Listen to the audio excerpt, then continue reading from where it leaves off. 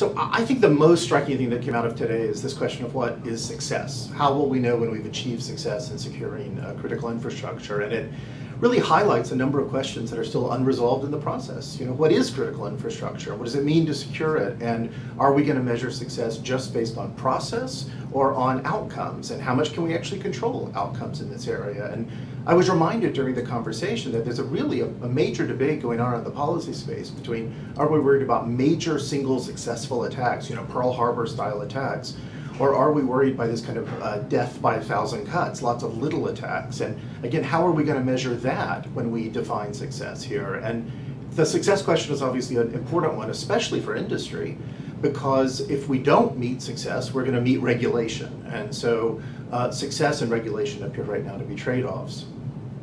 Now, another issue which seemed really critical today is about the integration of privacy into the security standards. And it raises a lot of important questions. One, about the security standards themselves, because we've seen privacy debates derail security discussions before. It also raises an important question, though, about the fact the United States doesn't have an omnibus or a comprehensive privacy law.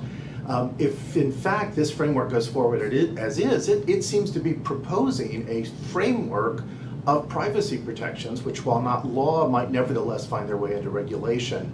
And yet that framework is going to be based on the FIPS, which are now 40 years old. I think a lot of people think are substantially out of date, really don't work as well in a world of ubiquitous surveillance and of handheld digital technologies and of big data analysis.